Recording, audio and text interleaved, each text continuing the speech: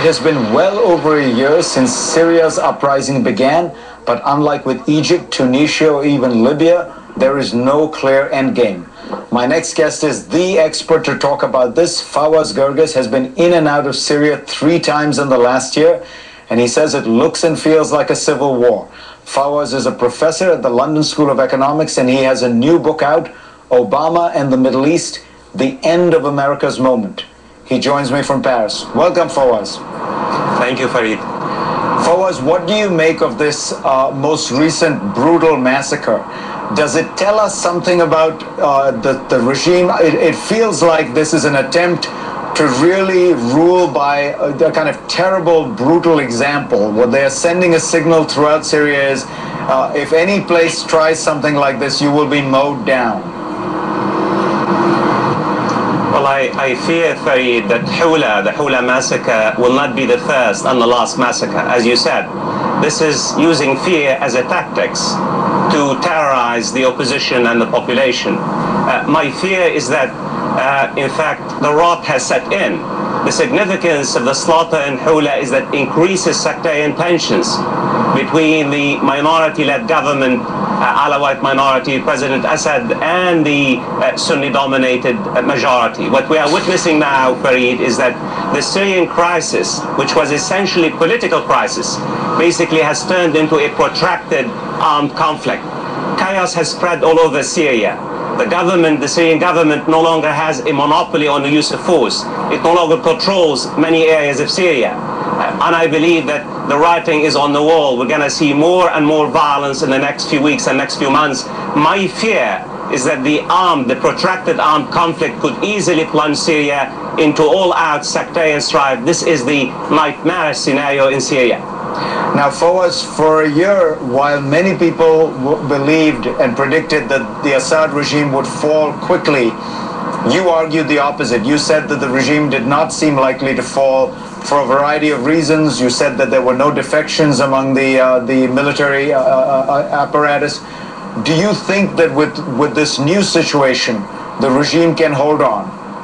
There are so many unknown variables. I mean, the first unknown variable is the basically costs of the sanctions that have been imposed on Syria in the last year or so. As you know, America is waging a war by other means, an economic war, a psychological war.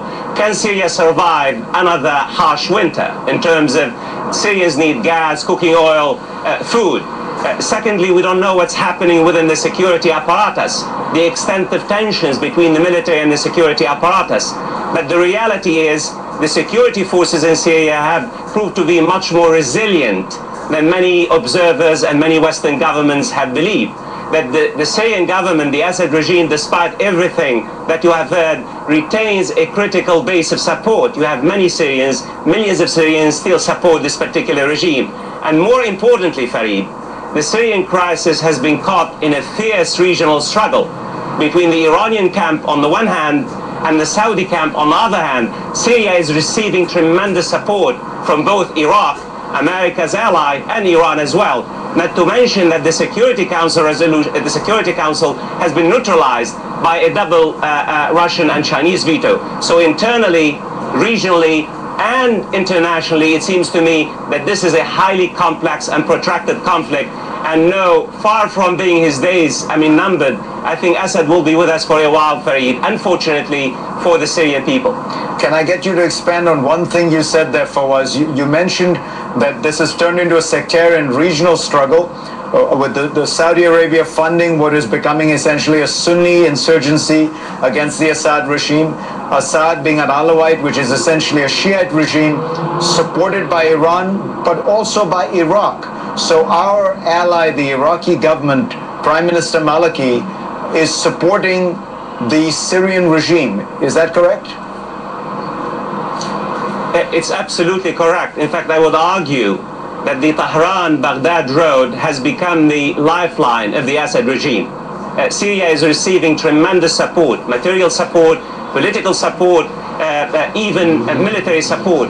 And Iraq sees itself as basically part of the alliance against the so-called Turkish, Saudi, Sunni-dominated alliance. But my fear is that what the Hula massacre has done, it has poured gasoline on a raging fire. And my fear is that the essentially political conflict in Syria could easily expand into a sectarian strife, destroying not only Syria, but also neighboring countries like Lebanon and Jordan, and spilling over into Iraq as well. Fawaz, what do you think the United States should do? Do you think, that there are people advocating military intervention? Mitt Romney is now saying the president should take a firmer stand, whatever that means. What do you think we should do?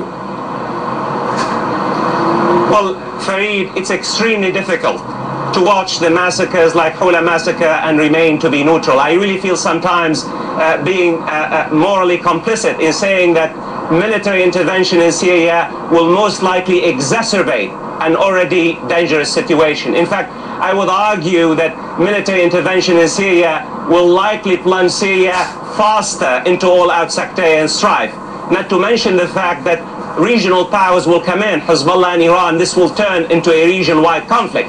And there is no Security Council resolution to intervene in Syria. I think the Obama administration is doing the right thing, that is trying to economically strangle the Assad regime. The only point here is that we know from the history of sanctions, to what extent have the sanctions exacted a heavy toll on the Assad regime? How long can the Assad regime basically maintain its posture, given the fact it's receiving support from its regional allies, Iran and Iraq, and also trade with Lebanon and Jordan and Turkey? So the reality is all options are bad, Fareed. The menu of choices is very limited. I don't think the Obama administration has the luxury to basically decide, entertain military intervention in Syria. This is really quite what I call the nuclear option for the United States and Syria and its neighbors as well. Fawaz Gerges, pleasure to have you on. We will talk to you again soon. We've dropped the ball in America, frankly. We haven't been strategic. We have not been working nearly as relentlessly to address our issues and weaknesses as so many other countries. And I can tell you story after story about that.